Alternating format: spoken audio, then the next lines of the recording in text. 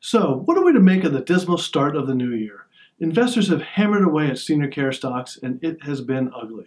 On Monday, Brookdale Senior Living, Capital Senior Living, Genesis Healthcare, and Kindred Healthcare all hit new lows. Who would have thought? Is it a sector problem with investors, or are they nervous about the near-term future? Last week, Nick Mapp released its fourth quarter occupancy numbers, and while some analysts saw the positive side of a slight sequential increase in overall seniors housing occupancy, the reality is that it is still below the fourth quarter of 2014. Well, it is assisted living that is really lagging from a year ago, and that is where all the new development is concentrated.